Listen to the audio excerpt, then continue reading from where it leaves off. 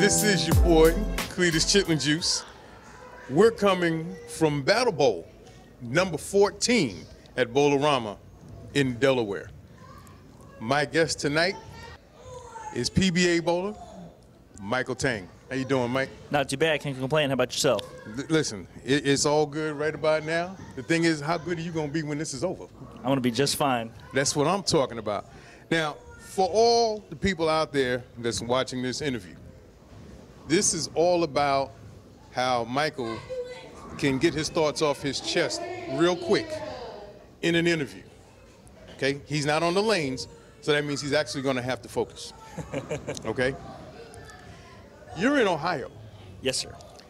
Let me ask you a question. As a PBA member now, okay, when you were coming up, who influenced you more, mom or dad?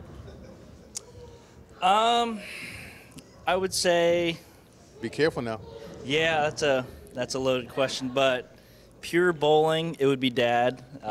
He's the one that got myself and my brother into bowling. My mom worked in a bowling center when we grew up, so she allowed us the resources, but he was pretty much our only coach, so we're pretty homegrown. Gotcha. Yeah. So now, at what age did you start taking bowling seriously? I would say probably fairly early, probably around 7, 8, 9, down there. Yeah. Stop it. Yeah.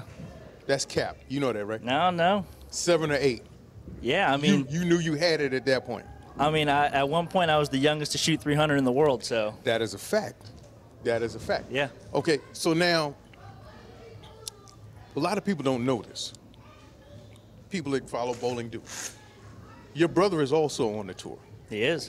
Now, when you were coming up, okay, and was there a lot of sibling rivalry? Absolutely, absolutely. It doesn't get much better than a sibling rivalry. I would say that we almost pushed each other to get to where we are today, which, you know, ultimately the way that we see it is that if we can both succeed, if we can end up 1-2 every tournament, that's the ultimate goal. Obviously, when we're teenagers, we want the other one to come in last, we want to come in first, but we've matured a little bit. So that's where we are. We try and cheer each other on as much as possible, but we just want to be ahead of the other one. So a 1-2 finish would be called a Tang title. 1-2 finish, that's what would happen in a perfect world, yeah. Okay. Now, let's go back to when you were a kid. Your brother was in a match, and he got beat. Did you call out his opponent and challenge them? I want to know, how much did you have your brother's back? Now, back then, when I was a kid, absolutely not. No. That's it? So Yeah. So basically, you know, he would have to go ahead and catch your back. You didn't catch his back. Yeah, back when we were kids, you know, we would take anything to get one step ahead. So if he lost, then I'd be like, all right, then I guess I'm better than him. But now, in the most recent years, would probably have his back. Yeah, but it don't count. 'Cause at this point right now, you're adults. Yeah, I know. I'm just saying. I just wanted to know what was happening back then. Oh yeah, I mean, you know, was the sibling rivaling so bad your dad had to break it up? I remember one instance where he hit me pretty aggressively. I think in the chest with his hand, and I slapped him in the head. And then our dad had us go home, and then we had to do, you know, what was done to us to each other. So he made us physically hit each other, but, you know, it's all part of the growing process, and, you know, we are where we are today. And this made you competitive. Oh yeah, we're super competitive in everything, whether it comes to bowling, obviously, golf, basketball, ping pong. It doesn't matter. Yeah, we're hyper competitive. Okay, so getting off of bowling for a second, we played golf yesterday. Yeah. You played fairly well. I would honestly say that was probably the worst that's been in a few years, yeah. You saw about the worst of it. Okay, because we've had pro bowlers come here and play golf at Battle Bowl, and I would have to say, you basically talk trash about yourself the best. Oh, yeah. Nothing better than a little bit of self-deprecation, so. Well, listen, you know, I thought I was going to have to 5150 you. You know, but it's all good because it might happen on the lanes tonight. Yeah, see, nothing. you are your own worst critic. So Absolutely. yeah, so if I'm the worst to myself, then what can anybody else do? So I'm ready. This is what I'm talking about. So now tell me about Junior Gold. Mm-hmm. Is that where Michael Tang first emerged as a force to be reckoned with? I would say college first. Mm-hmm. I had a pretty good team year. We came in third in the national championship, and then that following summer, I made Junior Team USA out of Junior Gold for the first time. So it all kind of happened at the same time, kind of in the same year, 2014, I think. So kind of took my big leap there. So Junior Gold and college. And your school was San Jose State. San Jose State, yep. Two-time intercollegiate bowler of the year.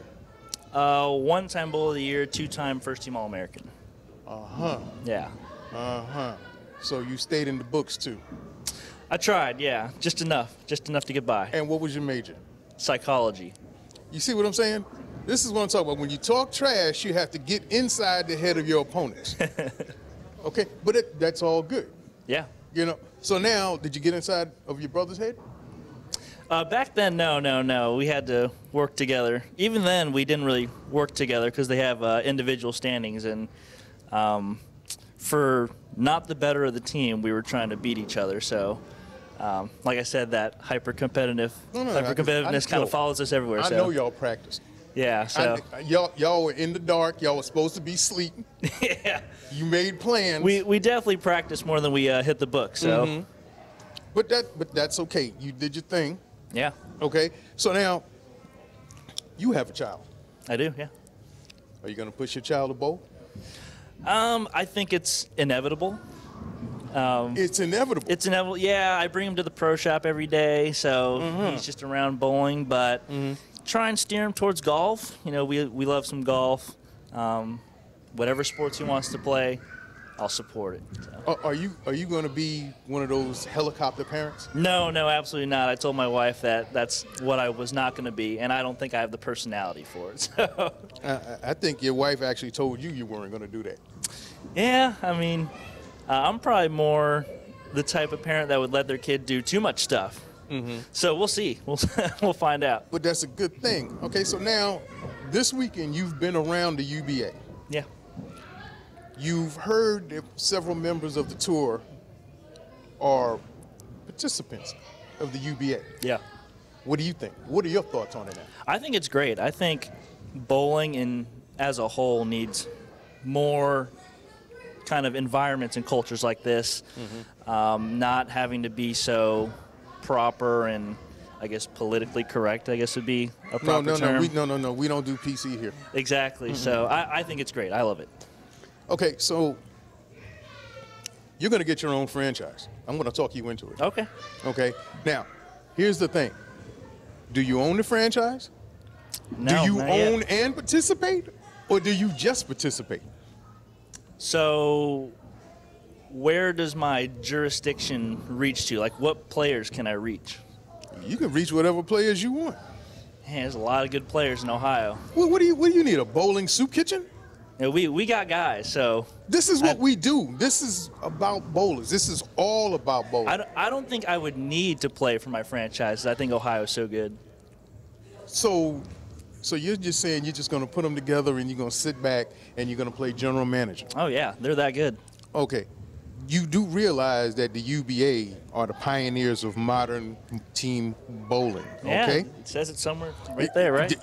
That's a fact. Oh, yeah. Okay, now back in the days, you used to have pros go out, get together, barnstorm, going to different houses, setting up matches, okay? Do you see yourself doing that? I could, yeah. That sounds like something that would be a lot of fun. And like I said, I love the culture and the environment, so. And you do realize that that's what the UBA is about, right? Yeah, I love it. I love it. So the thing is, if the platform is already set up for you, why would you just put a team together and let them bowl? I think it's just the ultimate sign of disrespect to everybody else, that telling them that I don't have to bring myself or any of our top tier guys, and I think we can still win. He is absolutely delusional. That's all I'm saying. He is delusional. You know you're going to have to get out there. No, I don't think so. We got some guys. We got some dogs out there. You can listen. Look, I don't care what kind of animal shelter you have out there in Ohio. You are going to have to bowl. Yeah, we'll be all right. That's we'll be the all right. bottom line. We'll be all right. Now, Michael has a match tonight where the top individual male is going to face Mike for a Storm contract. What chance do you think you have? Oh, very high chance. I mean, I'm not one of the best bowlers in the world for nothing, so. Yeah, but the thing is, who are you? And I'm not being disrespectful. Who are you? You're in the UBA house. Yeah. That means you got to come get it. And I'm going to get it. You have to protect your boss. Okay? So what is your actual determination factor for what you're going to do tonight?